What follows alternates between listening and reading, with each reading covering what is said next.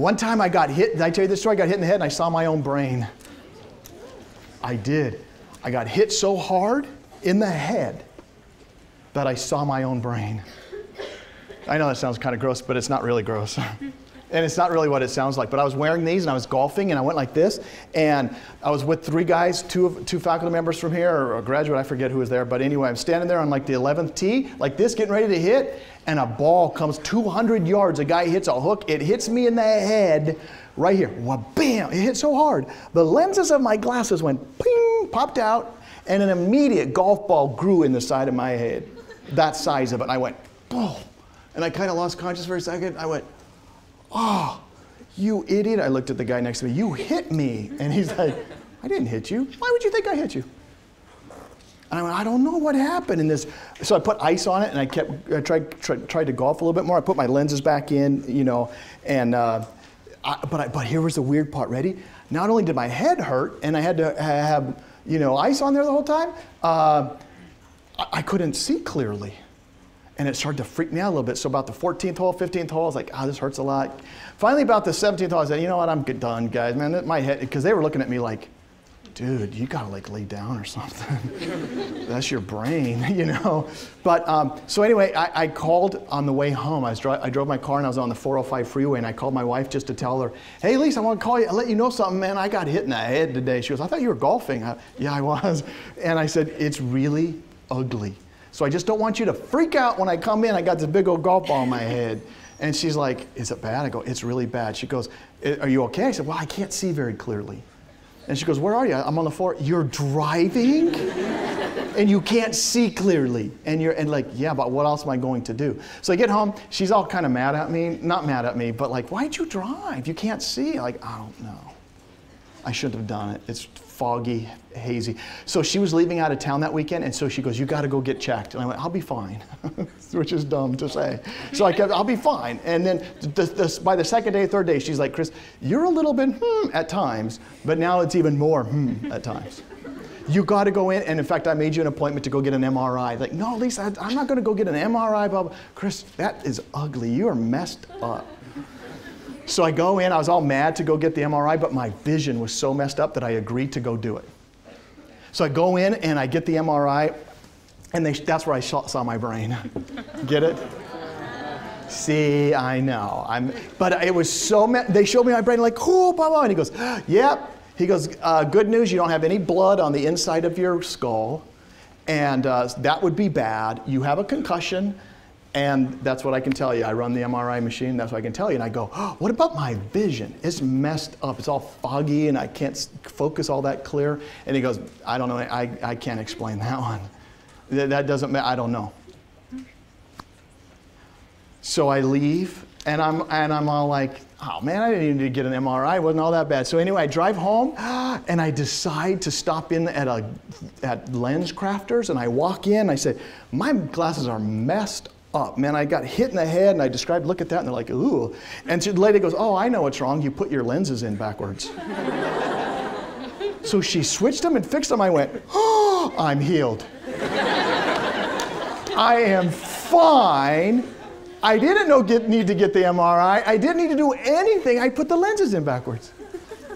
Why am I telling that story? What was that to do with anything? My brain. I don't know what are we talking about? That's a picture of my brain. We're going to tell, oh, okay. We're going to talk about brains today. Is it possible that something could happen to us at a brain or even a cell level that influences our behavior like that? Now, for me, it did turn out to be nothing other than, again, like I said, my lenses were in backwards. But here's my first clue, by the way. I'll finish the story like this. The day before I went to get the MRI, I was watching one of my kids doing some like event or sport or something, I forget. And I had my glasses and I turned them upside down and I went like this. And I went, wow, at least this kind of actually helps. How come I couldn't figure it out at that point? Why did I not know that? And then you're like, you had your that was dumb. So I think, okay, it's messed up.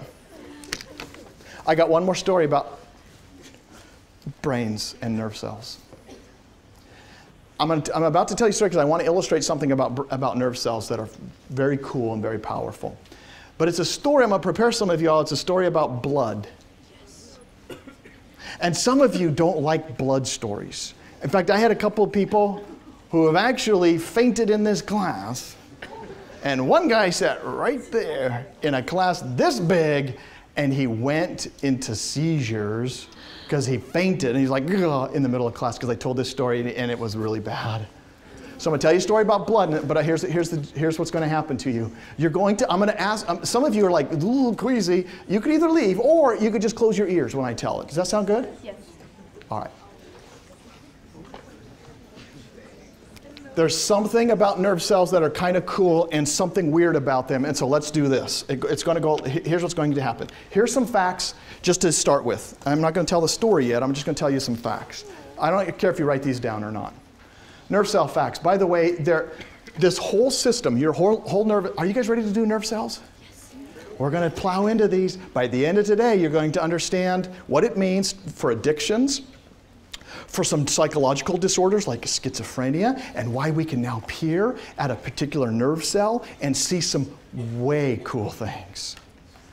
They're mostly, this is a complex system built on simplicity, and I'm going to make it very simple today. I'm going to give you an analogy. We're going to use this classroom as the analogy, and at the end of the day, you've got to know the analogy. It's going to be simple. It's a very complex system. There's much more to it, but I want you to walk away knowing some things. In order to do that, you have to pick up some of these things. So basically, at the end of the day, we're going to look at cell bodies, this basic building block. You don't need to know, but there are like 25 billion neurons.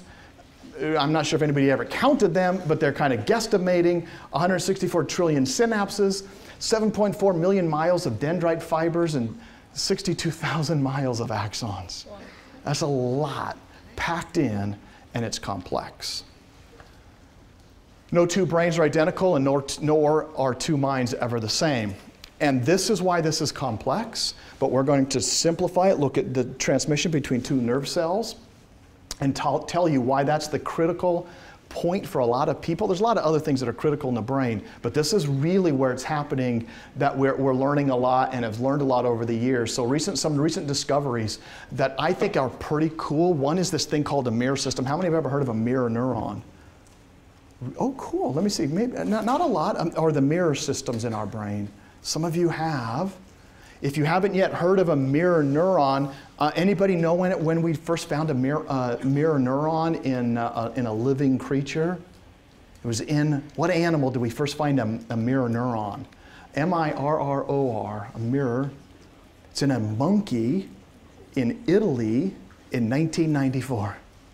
Some monkey in Italy in the early 1990s had his brain opened up. Didn't kill him, he was fine. They gave him all the proper things to do this, and they implanted a tiny little electrode, a microphone that listens, ready? Because every time a nerve cell fires, I told you it's both chemical and it's electrical. That's why if something's wrong with you and we take you to a hospital and we hook you up to an EEG, electroencephalogram, we're listening to the electricity in your brain. So because it's an electrical impulse, it's like a battery. Like a click, click, click, right? So they took this little microphone, they took this monkey's brain, they hooked up these very, very small, thin electrodes, and they placed it in this brain, and they found and listened in on single nerve cells firing. And it sounded like that. Okay? Little nerve cells. They found them.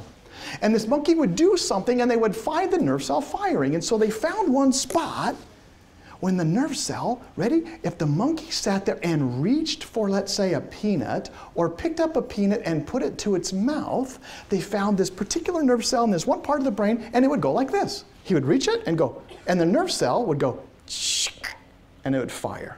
Make sense? The only time that nerve cell ever fired was when that monkey reached for that peanut and put it like that. So when the monkey went, you heard this one particular nerve cell fire. Do you guys know what happened next? They left that nerve cell. They marked it. They made note of it. They left the electrode there. When the monkey would move, it would go like that. Now the monkey is sitting still. That little nerve cell is not doing anything. And then a guy walks into the laboratory eating an ice cream cone, one of the lab assistants. And he goes like this. The lab assistant in the back takes a bite of the ice cream cone and he goes like that. And the guy on tracking these nerve cells went, oh, that nerve cell just fired. The monkey hasn't moved his arm. And so he told the guy eating the ice cream cone, do that again. Take a bite of the ice cream cone. And that guy went like this. He took a bite of the ice cream cone, and this monkey's nerve cell went, but the monkey never moved.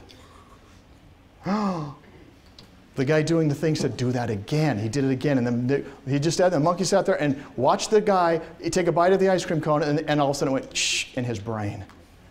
That was a what? Why do we call it a mirror neuron? Because it looked at somebody else doing a behavior, and it didn't do the behavior itself. It mirrored it in his own brain. Oh, somebody does a behavior, and it mirrors in your brain. If somebody smiles, guess what? They found mirror neurons in that part, and this part, and that part, and this part of the entire brain of this monkey. And guess where else they found them? In our brains. We have mirror neurons everywhere that allow, tell me what the consequences are if somebody, tell me your name? Augusta. If she looks at me and gives me a mean, angry face, my brain, if you had a mirror neuron here and she looked at me and she went, oh, like that, disgust, what would happen to me? I would begin to mimic or imitate sometimes the facial expressions on another person, because it's happening in my brain via my mirror neurons that when I look at somebody else, that's a single nerve cell sometimes firing. And now, tell me the implications of that. Do you see how why now in my brain I'm able to almost connect with you in your brain? Because when you do something, I feel it. It's like we're in tune. They found people will have conversations and they'll be in synchrony with each other. People that like each other are in more synchrony with each other in their brain cells than people who don't like each other. Have you ever talked to somebody and you're like, I don't connect with him, I don't like him, I don't know him?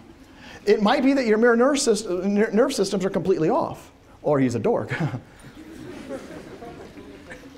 Or this idea of really liking somebody is oftentimes because we start to do this very interesting mirroring, synchrony.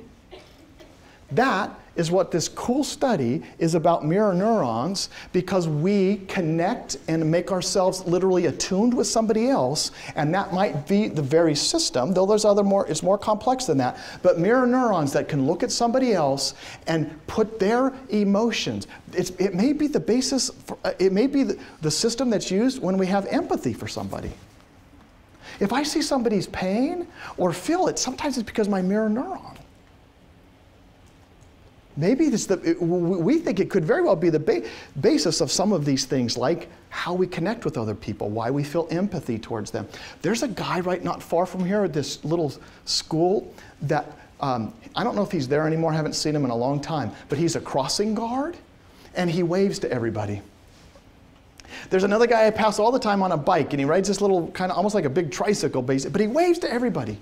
Just like this guy. So every morning I kind of drive by and he'd be at the crossing guard and he would wave and smile. And I found myself, I didn't know him. I would just be one of the cars driving by and I'd see him, and what would I do? Well, one of the things that happens is when people smile and wave, we tend to smile back at them. If you walk up and they smile, hi, you tend to almost with your mirror neuron go, oh, hi, and smile. Not all the time, but most of the time. So I'd drive by this guy and he'd go like this. He'd wave and smile. And I found myself every morning going, hi, and waving. And then I would drive away and go, I don't even know him. So one day I decided I'm not going to smile and wave at him. I know, I was having a bad day. I got hit in the head with a golf ball. So I'm driving by and I decided I'm not going to smile at him. So I drove by and he smiled. I saw him in the corner of my eye and I went like this.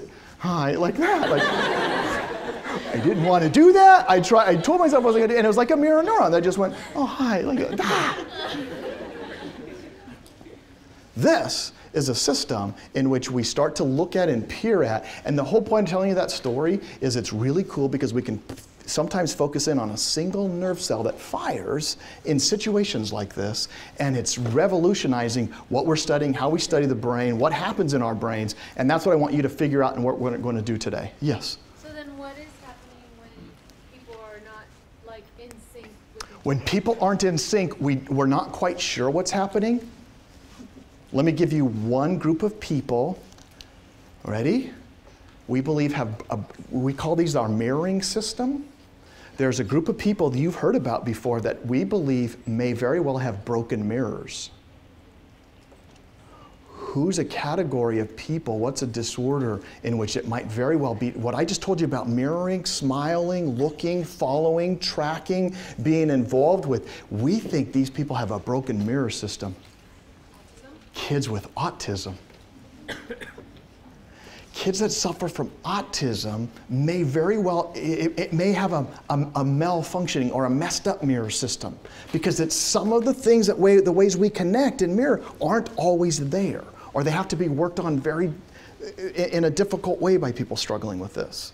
It may not be, it's new research, they're just kind of looking at it, but that's kind of what happens. You feel that out of syncness. Okay. This was first discovered in monkeys. You don't have to write that down. Mimicry, when we mimic, when we bond, and when we feel sympathical, we feel sympathy towards somebody. That's just the idea of mirror neurons. I'm going to spend some time talking about nerve cells, but I just wanted to bring out why it's so important and why it's so cool to study this, because we can learn some cool things about us, our systems, when they work, when they don't work, when they're broken. And so that's why I think it's foundational for us to understand how two nerve cells communicate. And why that electricity is so important, that listening to it. But the chemical side to that is also important, so that's what we're going to do today. So autism and broken mirrors. Any questions as we get started on this? All right? No? All right. So let's dive into the mirror. Oh, by the way, you want to see mirror neurons at work? This was in the Olympics last summer. If you watched any of the Olympic Games, you would have seen like people in the stands here, they had a video camera on the parents of one of the gymnasts. I think her name was Ellie. Was there an Ellie Rasmussen? Anyway, one of the gymnasts, I don't know what her name was. But they had a camera on the parents, and as she was doing her routine, how many have seen this video? These parents, I don't know if it's going to play, which is really too bad, because it's kind of a cool thing. So what ends up happening, and what you'll see here, if I can get this thing in real quickly, is that there was this camera picked up this perfect, almost cool way in which the parents lived out that world with their daughter up front. So, okay, here it is, and I'll play it now. Look at the parent. It's almost as if these are the parents right there. Watch them as the routine goes on.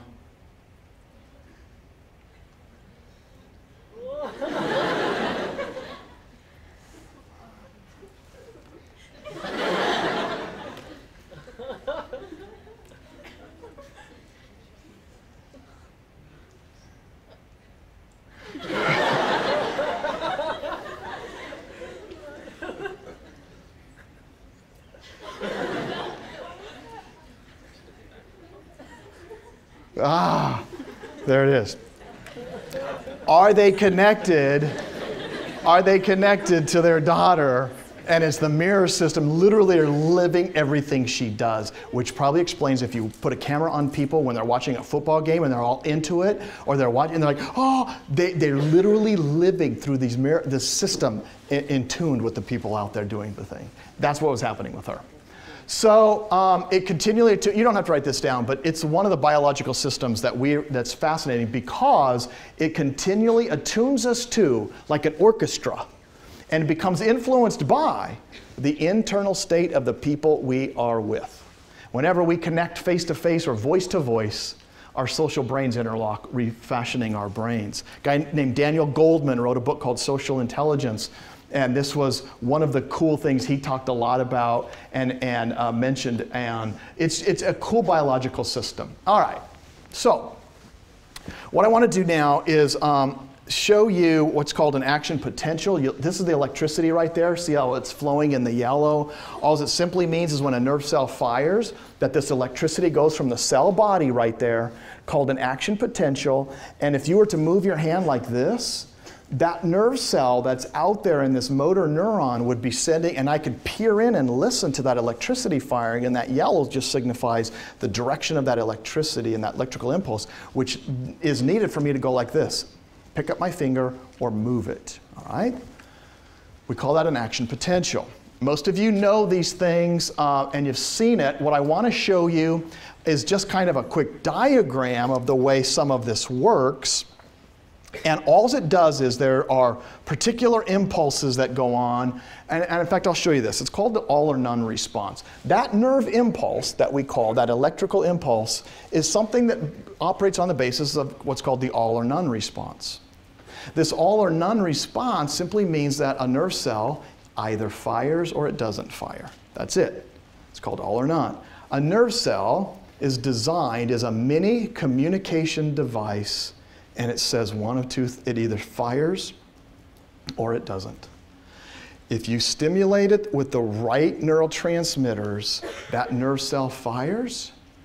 But if other nerve cells tell it next to it, don't fire, it won't fire. And it has one of two states. It fires or it doesn't. It's called the all or none response, okay?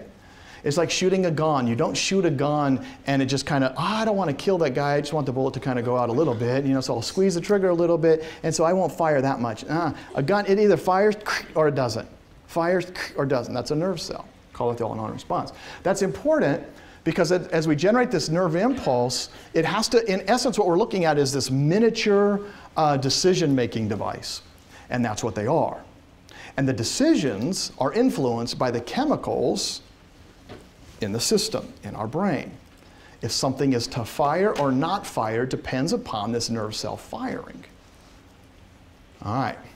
And by the way, the reason being in sympathy or connected to somebody is important is also the same for in our brains.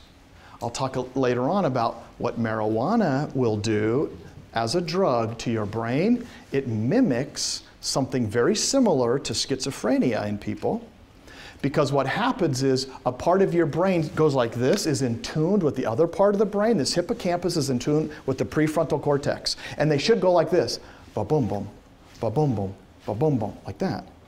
And what happens is this symphony goes in like an orchestra, ba-boom, boom, ba-boom, boom, ba-boom, boom. The chemical ingredient in marijuana does something, and it doesn't quite line up. And for some, they begin to experience symptoms not far off from schizophrenia in severe cases and in other cases. But it has to do with certain firing patterns, electricity. And these single nerve cells are firing in concert, and something messes them up. So let's talk about what it does. Inside of a nerve cell, we have this, ready? We have transmission across synapses. And that's going to be the key location where these chemicals, where we're going to peer in on something called neurotransmitters, they're going to occur in the gap between two nerve cells. All right? There's a gap there. So what happens is this. There's a sending nerve cell. I'm going to call it on this side of the room over here. And if we really shrunk down at some level into a single nerve cell, on that side of the room, we're going to have, for example, we'll envision this, that we're a part of this kind of person's motor cortex or their brain, and right over here, a guy is getting, let's say, poked in the finger. Doesn't know it, is standing there, there's a poke, and one nerve cell says, oh, I've sensed I'm getting poked. So it sends a message to the next nerve cell, which is over here, saying, oh, move your finger. Okay? So in other words, I get poked. This nerve cell says, fire to a motor neuron, a muscle, back to the finger that says, move your finger. And it happens very quickly. It's electricity, and you have to know something about electricity. Electricity goes through down this axon right here. And so what's happening is, if we'll look at the center screen right up here, this sending nerve cell right here sends a neural impulse. Actually, you can look at any screen. I'll just do it this way. So here's this neural impulse, and it's electrical. This is the tip of a guy's finger out here. And these dendrites pick up this anything, a sound, a noise, a smell, whatever it is. In this case, it's a finger that picks up somebody getting poked. And this nerve cell goes, oh, send the message down, and it's electrical going this way, and by the way, surrounded by this this thing called the myelin sheath that surrounds this axon so that the electricity goes faster. It's like wires being insulated. This right here is this insulation, and this neural impulse goes whoo, just like that. And then it goes all the way down here to the next nerve cell. We call it the receiving neuron. And this box right here just blew up. See this box? Make it big, show up, go down here and look. Ready? Here comes the electricity. Here comes the electricity. And what happens is this nerve cell never touches the other nerve cell. There's a gap. That's where chemicals come in. You see, what does the electricity do when there's a gap? If there's any gap in a wire, if you have headphones and they don't work anymore, I guarantee you, you're spinning them, messing around with them, and that wire just went, and there's no connection, and you can't hear anything, right? If there's a gap in wire, electricity doesn't go through, right? So no two nerve cells ever touch. So there's not an electrical connection between two, there's a gap, and so electricity always stops there. Now what happens, just as an aside, what helps this electricity go more, stronger, faster, more efficiently, is this myelin sheath that wraps around the axons right up there. And there are some problems when when there's nerve damage or they've cut some of their nerves, what's going to happen to the electricity? If you cut that axon right there, that electricity is going to stop. I'm going to show you, it's one way we help people with certain kinds of epileptic seizures, is we slice some of these axons and these nerve connections so the overabundance of electricity in a seizure stops. And now the bloody story. Yes. It went like this. Have any of y'all ever had nerve damage before where you've cut axons or nerves? Okay, I'll tell you my story.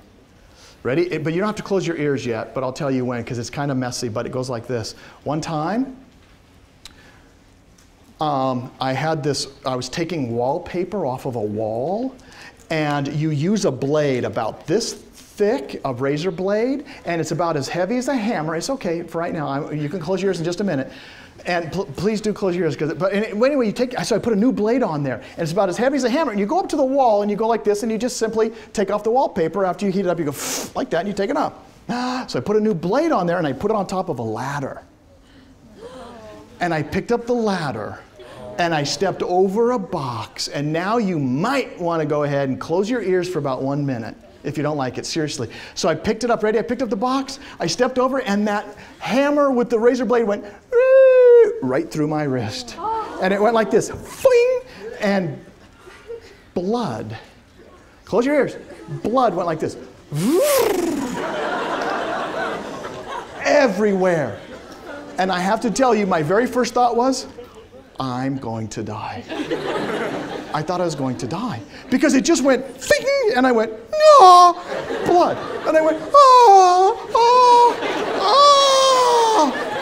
oh, like that. And I yelled to my wife, Lisa, I'm dying too. And she went, oh my goodness. I ran into, I don't know what I grabbed. I wrapped it around there like, oh, we gotta go to the hospital. I'm dying, like that. That's what I thought.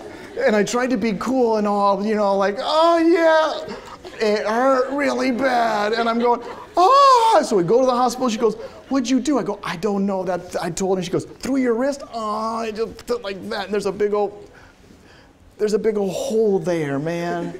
It's bad. So we go to finally to this doctor, and I get into the emergency room, and he goes, oh, let me see what, and he goes, oh, that's bad. And he goes, okay, can you move your fingers for me? Start, and I went like this. He goes, start with this one. And I went, dink, dink, dink. And I couldn't move this one or this one. And I went, oh, I can't move it. Give me a pain pill, I'll move the finger. And he goes, dude, I'll give you a shot of some pain. He goes, try it again. I go, it really hurts. And he goes, just move it. I go, I can't move it. And he goes, okay, you got some problems.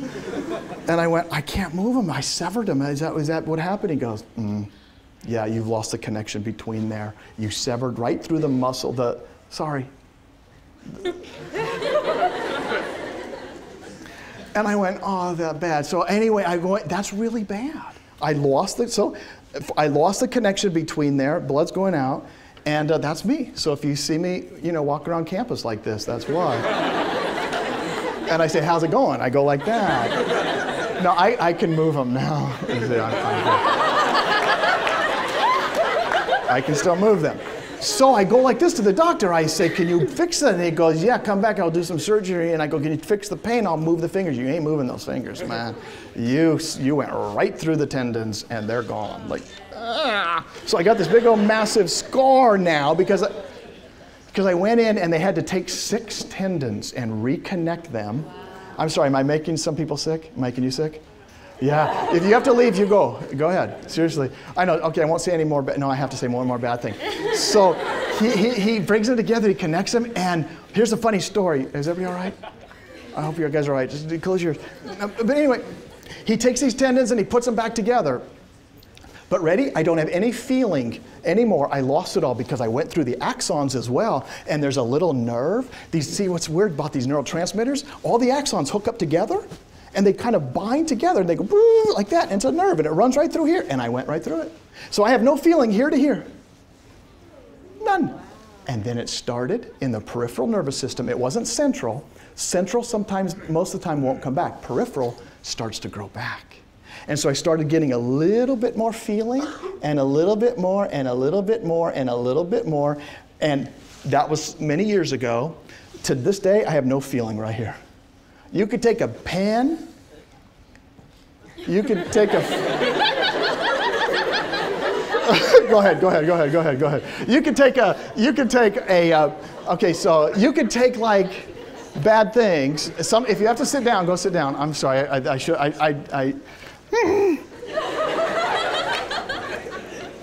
know, get air, it's bad. Put it this way, if I'm ever standing there and you could literally poke me with anything, I could be standing there and you come to me, hey, Dr. Grace, and poke me that way. I'll just keep standing there. Hey, Dr. Grace. So don't do that.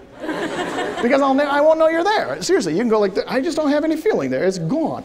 That nerve cell is reading it, but it's sending it down there. And I'm sorry. Okay, all I want to say is, by the way, the tendons are fine, my hands is fine, everything's good. It's a happy story now. So I went into the doctor and I go like this the second day, but I like to mess with people, you probably can tell that. But anyway, I go to this doctor who was really quiet and like this, he was like this really well-known hand surgeon apparently. And he goes like this, he called me in 3 days later, I had to go in, he goes, hey, I did your surgery. He wasn't that effusive, he's like, so how are your hands? How's your hand? I go, it's fine. And he goes, are you doing all right? I said, yeah, I'm doing fine. I said, except, Doc, I think you messed up. And he's like, he looked at me like, I'm like the preeminent hand surgeon in the world. And I go, no, I think you messed up. And he goes, why? What do you mean? I go, well, man, I think you switched some things. Here, watch. My brain says my thumb wants to move, and look what's moving. I think you switched my tendons. And he's like, I didn't switch your tendons. Watch, thumb, hello. He's like, nah, that doesn't matter. I didn't switch them.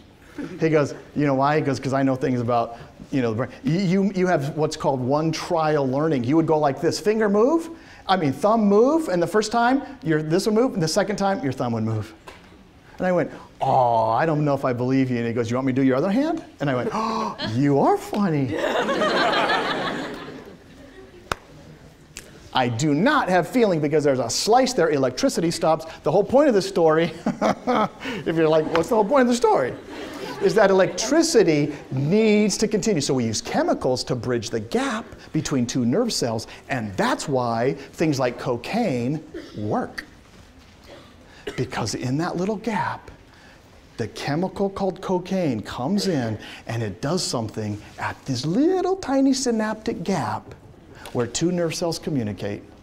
And that's where people are earning a lot of recognition for helping those who struggle with Parkinson's and Alzheimer's and schizophrenia, because if I look inside that little part of that gap, I find a chemical, and when I find too much of it, you have schizophrenia. If I find somebody with schizophrenia and I was able to take a spinal tap and I was able to look at the chemicals in their brain, they're going to have too much of something we all have called dopamine, too much. But if I take it away, you see, I worked in a mental institution. I worked at a state hospital, ready, for the criminally insane. The maximum security ward. I worked on a maximum security ward with the criminally insane. These were very bad people. And many of them were schizophrenic. And something would happen to the schizophrenics that I worked with when they were given their medication to stop the amount of chemical in their synaptic gaps called dopamine. When we gave them a dopamine blocker, it would make them not quite so schizophrenic, not all of them, but many of them would find relief from schizophrenic symptoms. At some cost, if we gave them too much of a blocker, they began to show shakes. They called it the shakes. Because what disorder is associated with people, if I do a spinal tap, they don't have enough dopamine in their system? It's called Parkinson's disease.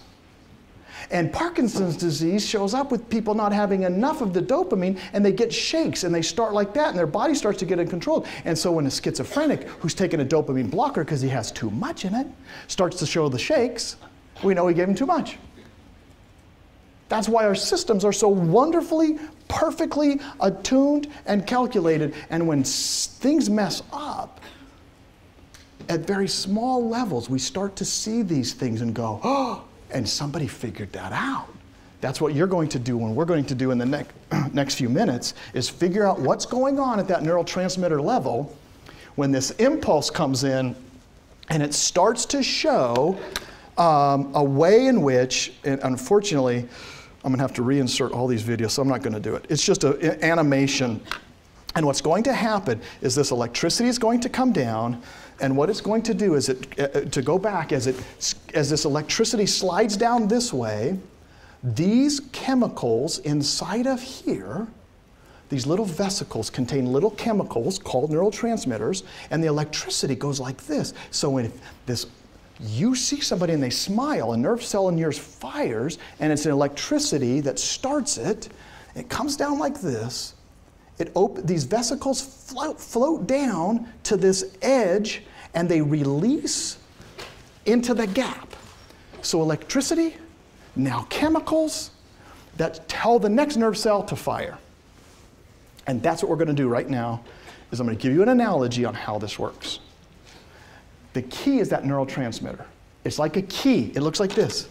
One of these keys. They're chemical keys. The reason I use a key is because it's a chemical key. And neurotransmitters like cocaine mimic or imitate or facilitate or fake out your brain to think it has its own keys. Unless you take ecstasy, it doesn't bring in any keys. Ecstasy does something completely different. I'll tell you what that is in just a minute. Questions? Here's the analogy. Be prepared to write it down. Know it. It's going to be in this room as a visual reminder of what it looks like, and the gap, the synaptic gap, is right here. Right down this middle aisleway is the gap between this nerve cell, which is sending a message this way, and this nerve cell, which is receiving it. This is the synaptic gap. No electricity goes through here. The electricity stops right here.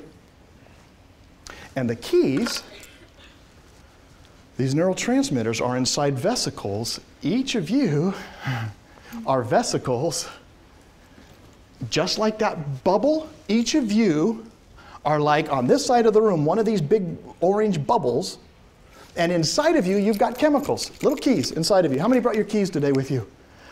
So you have your keys, and right now, that's what you are. You're a vesicle. You contain these keys, and you are going to release this chemical when this is like a river. That's what it is. Inside your brain, there's that fluid, brain fluid, spinal fluid, and this is like a river, and you're vesicles, and you're on the bank of a river, okay?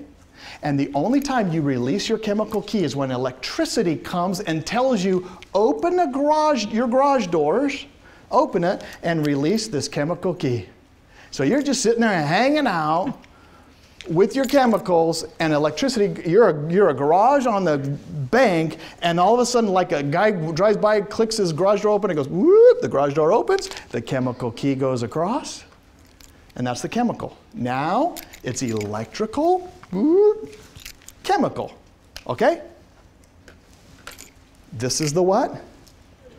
This is the river. Scientifically, we know it as the synaptic gap.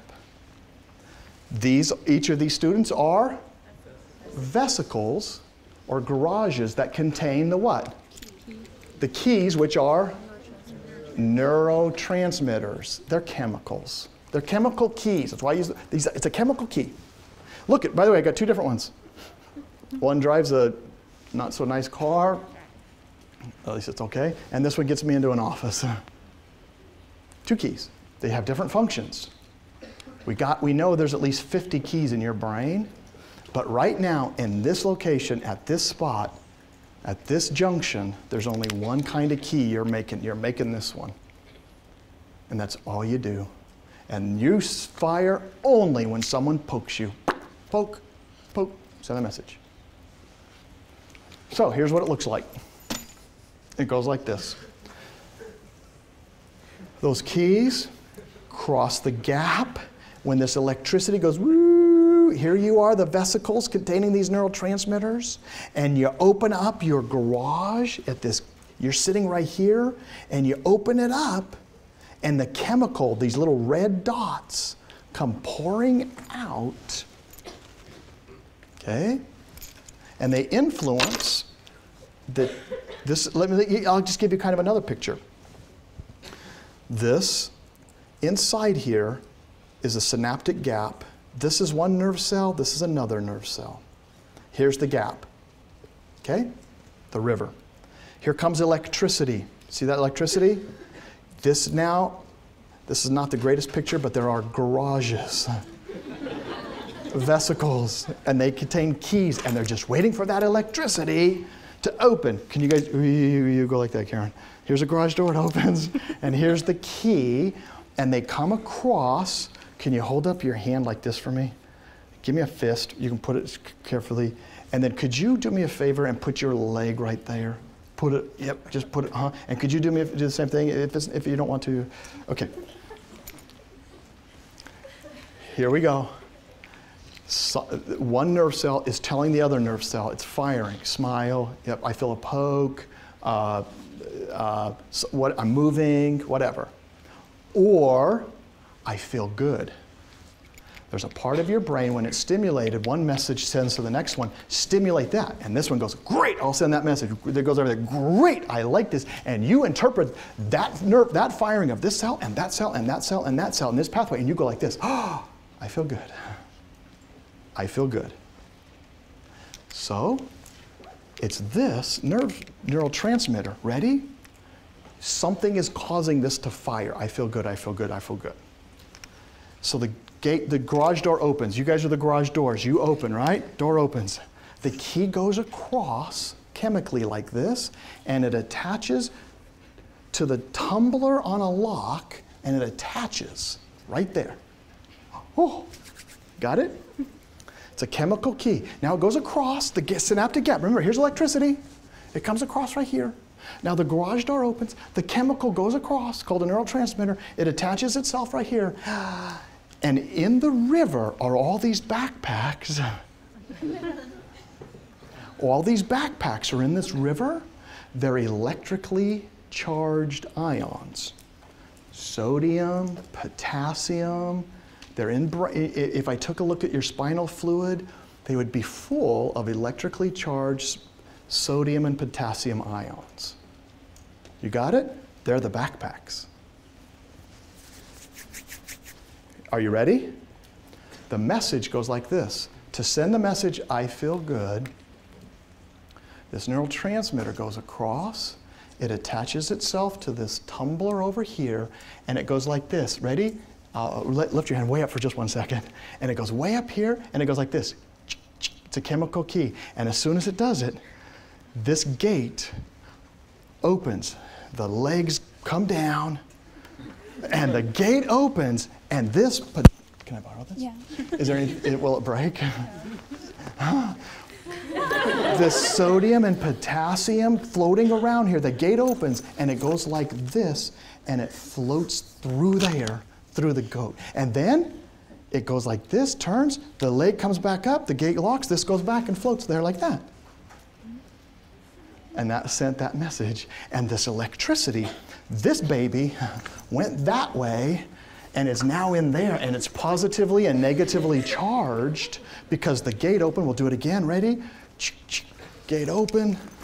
The electricity flowed through there.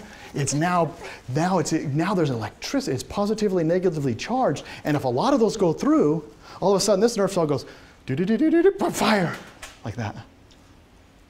And then it goes like again. Gate opens, garage door opens, the vesicle, here comes the neurotransmitter, it comes across, attaches itself, the gate opens, and the backpack goes in, the sodium and potassium. Okay, I'll take it back, she wants it back. Do you? Do you want it back? Ready? Okay, this is the river, we're calling it the what? It's the river, but it's known as? Synaptic gap. Each of the students over here are vesicles that contain neurotransmitter keys. They're up against the bank. They do not open their garages until there's an electrical stimulus, unless you take ecstasy. Ecstasy says, I don't need no stinking electricity. I'm just going to open up all of the garages in the nerve cells that are associated with mood and pleasure and calmness, called serotonin, and ecstasy goes, open up all the garages. It sends a message, and all the vesicles containing serotonin go, whoop, open up, and whoop, here comes serotonin. And the message at serotonin goes, oh, I feel good, I feel good, I feel good, I feel good, I feel good, right? I feel calm, I feel relaxed, or whatever. So, there's one more thing. The vesicles contain neurotransmitters. These neurotransmitters are called, they're keys in this illustration, but they're neurotransmitters, they're chemical keys. The backpacks are sodium and potassium, are what we call electrically charged ions that flood into the next nerve cell, influencing its electrical potential. Because it's electricity that's basically being let in. Electrically charged ions influence this next nerve cell. And that's how a chemical works. That's how it works, that's it. Electricity, chemical, electrical charged ions, now you're back to the chemical, now you're back to the electrical thing. Here's the problem. It's simplistic, this isn't a problem. But let me tell you now what this means. You now have the basis to understand how drugs work, because this is it. With one more exception. There's a lot more complexity, but I'm going to give one more layer, ready? Just one more. Inside each of the garages are not only neurotransmitters, but there's also, along next to them, kind of inside, is a vacuum cleaner. Because the key goes like this. The garage door opens, it comes across, it attaches, and if there were no vacuum cleaners, that would be messed up because it would keep sending that message. Instead, there's a vacuum cleaner. Raise your hand up, or could you raise your hand up? Like a vacuum cleaner? Yeah. And so it goes like that. Can you make that sound? No, you don't have to. And it goes like that, and it sucks it back up. It sucks it back up to be used again. Door closes, opens up, goes across. She's getting tired. Attaches, and it what? Sucks it back up. Oh, that's your brain. This is cocaine. This is your brain on cocaine. It goes like this. Ready? The message. Ready? I feel good. There's a big vacuum cleaner way high. Sucks it back up. That's how it works. I feel good. I feel good. You take cocaine and it goes into your brain and it goes to the synaptic gap and it goes to the vacuum cleaner. Raise your hand really high to the vacuum cleaner and it goes like this and it attaches right there. The door opens, I feel good, and it goes like this. I feel good. I feel good. I feel good. I feel good. I feel good. I feel good. I feel good. I feel good. Because cocaine blocks up the reuptake mechanism. It blocks the vacuum cleaner. And so you keep sending dopamine going, I feel good, I feel good, I feel good, I feel good, I feel good, I feel good. Until when? For 4 hours or however long, depending upon what kind of cocaine you take, until this wears off and you pee it out of your system. You break it down and finally this comes back. Cocaine blocks the reuptake of dopamine. So you take it, it blocks the vacuum, and so that message of what should be feel good. Now here's the part where your brain makes some amazing corrections. And it goes like this. Cocaine, vacuum cleaner, stop. I feel good, I feel good, I feel good, I feel good. And this keeps going. There's nothing sucking it back up. I feel good, I feel good, I feel good. At the end of the day, that brain is going, uh-oh. I've got too many gates that are opening. I've got too much of this key. And in a simplistic way, it tells the vesicles, stop making this. Stop it. There's too much. It doesn't say get rid of the cocaine, which it eventually does. It says stop making this. So now you vesicles have gotten the message. You feel too good. Turn that up. You stop making the keys in you. And the keys start going away because the brain's going, there's too much, too much. Cocaine now goes away, and how do you think that person is now going to feel? See, you're feeling normal, I feel good. I feel good. You have a perfect amount of dopamine in there. You take cocaine, and now you have what? 4 or 5 hours later, your brain's made a correction, and you are now going, you don't have enough of this. And so now you don't feel good normal. You're just like, I really don't feel good. What is that the beginning of? Addiction. That's the beginning of two important things happen. There's an addiction that now says, I have got to get more of this. And that's true. Your brain is now depleted of this. And so the best way you can do it is, that felt good, do that again. Now, if you wait long enough, over time, your brain will repair itself and you'll start making more of these at a normal rate, and then you'll feel fine. But some don't wait for that, and they'll go, I gotta get back to feeling better or feeling pleasure, and they take this. That's the problem of how an addiction occurs. It's horrible, the outcome, when someone gets this, because they'll do anything to get that feeling good again. Yeah, go ahead, question.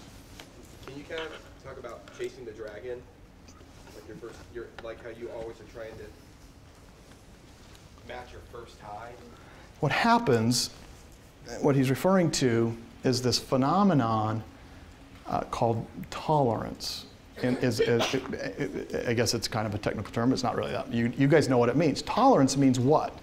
That first time, wow, I feel really good, feel really good, feel really good. I want more of that really feel good feeling. Does it take this amount of cocaine or more to get you there? Usually it takes just a little bit more.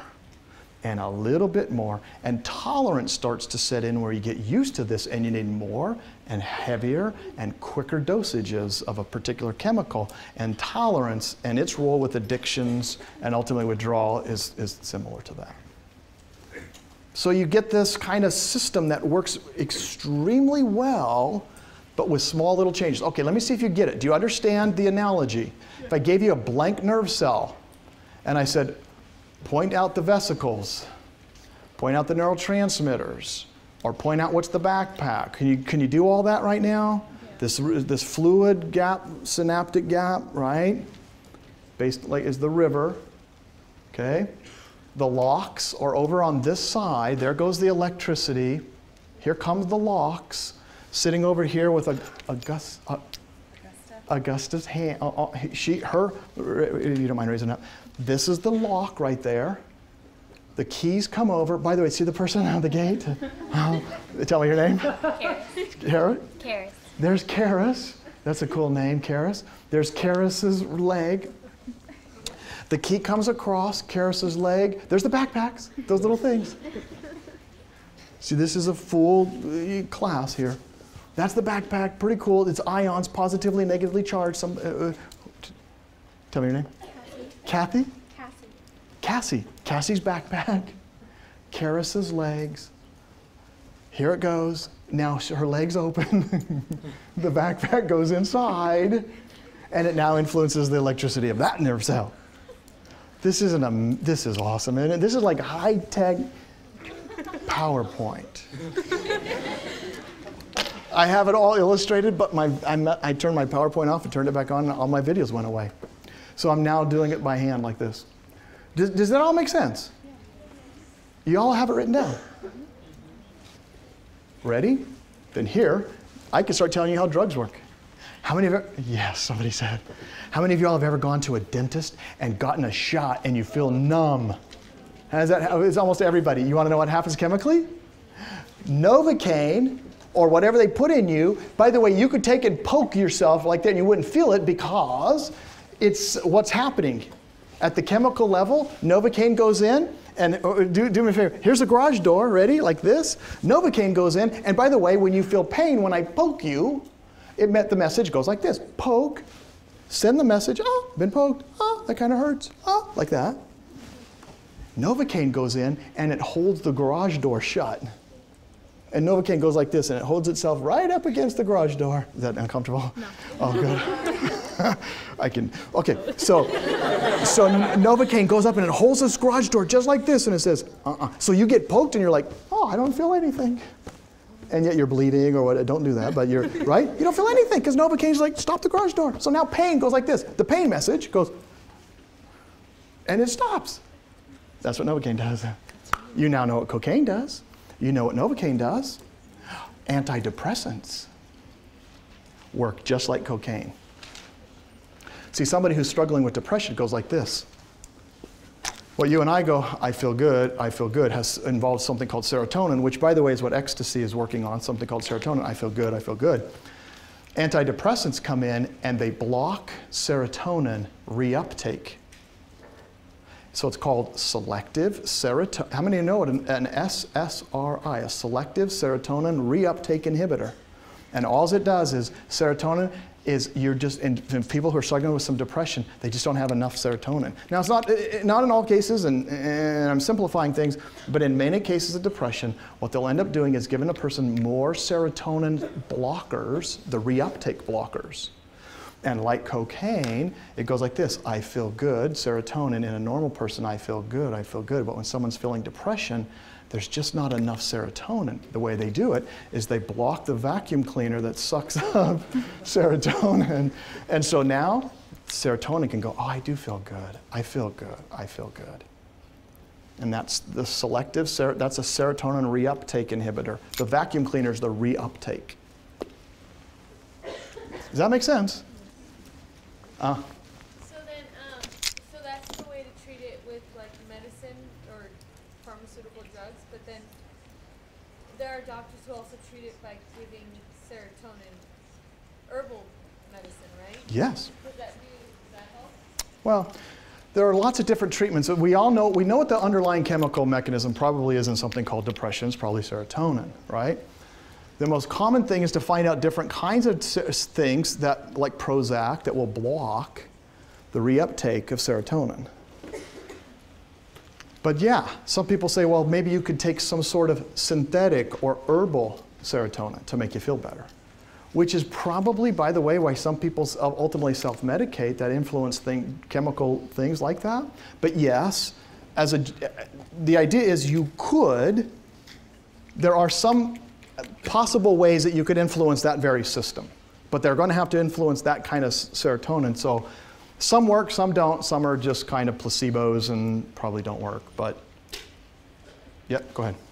For the Novocaine, after it wears off, is there like a pain buildup? Like, obviously, like the electricity is like, where does it go? I guess that's what I'm asking. Like, where does the Where does the what go? Like, where does the electricity goes through the vesicles? Yeah, it stops right there, and Novocaine, all it does, the electricity is still there, but this nerve cell, which is the one you need to feel that pain, is not being sent the message because that chemical's not going across. But what happens like after the Novocaine? Yeah, as soon as the Novocaine wears off, by the way, it usually doesn't, the brain, if used in small and appropriate doses, the brain responds appropriately and it just goes away, it's fine. Too much, things mess up. When I do this, when I move my hand, there's a certain chemical reaction. If I put too much of a chemical, and I'll tell you about, like, for example, nerve gases, sarin gas, right here, this is where it's happening. Same exact place. I'll tell you about that in a minute. But with Novocaine and many drugs used that are regulated, they tend not to have major consequences. That's why you regulate these kinds of things, though. It's a great question. How about the anesthesia? Okay, anesthesia, I'll talk about that one in just a minute. It's the same thing. Has everybody got this? You see the little vacuum cleaners up there? They're kind of cool. See those right there? I think they're cool. Little vacuum cleaner thing that sucks up the reuptake. See the key going up in there? It's awesome. Neurotransmitters, one more time, are chemical messengers that bridge the synaptic gap. And there are different types. Different types of neurotransmitters. For example, here's one that is very powerful. Acetylcholine, every move you make, every breath you take. Okay, let's see where you land on this one. How many think of a song when I say every move you make, every breath you take? How many can think of a song? I think you're going to divide into two groups. How many think of the group that the song, raise your hand and tell me which song it is that you're thinking of. The Police. The Police, and how does it go? Y'all hum it. Right? I had it up here. Every move you make, every breath you take, every vow you break, I'll be watching you, right? How many thought of that song? How many thought of a different song? And what was it? It's a worship song. Every breath I breathe in you. Right? I wish I could sing. I would sing it, but it'll be on YouTube, and I don't want to sing. How many thought of that song? See, half of you thought of that song. That's awesome. I think that says something about your personality, and I'm not going to say what. Every move you break, every move you break, every move you break, every break dance you do. YouTube. Okay, every move you make, every breath you take, acetylcholine. Ready? Acetylcholine. So if I stop acetylcholine, what will happen? What will you stop doing? If I give you by the way, if I flood you with acetylcholine, like the bite of that, what will happen? A black widow spider, if I bite you right here, it'll flood you with acetylcholine and your muscles will go like that. It's a black widow spider. And it hurts because it floods the system with acetylcholine. When it goes in, that toxin does, which, by the way, is just the opposite. Because, by the way, just as an example, you don't have to write this down, and we're going to end here, but I want you to know something about acetylcholine. It's immediately broken down to keep muscles from contracting uncontrollably. So acetylcholine, right, it goes like this. After it goes in here, something comes in and breaks it down. There's a chemical. The key goes like this, comes across. Another chemical comes in and goes break down acetylcholine, because otherwise your muscles go uncontrollably. And so just at the end of the day, seron nerve gas, it breaks down the breakdowners, so to speak. And so your body gets flooded with acetylcholine, and the victims experience very bad seizures and spasms and ultimately death. And it's all about ACH. So I'll tell you what, here's what we'll do. Next time, we'll talk about some other medications. We're done for today. We'll talk about dopamine and other neurotransmitters. So do me a favor, read up on it, be ready for class on Monday, and we'll finish this lecture on neurotransmitters. Biola University offers a variety of biblically centered degree programs, ranging from business to ministry to the arts and sciences. Visit biola.edu to find out how Biola could make a difference in your life.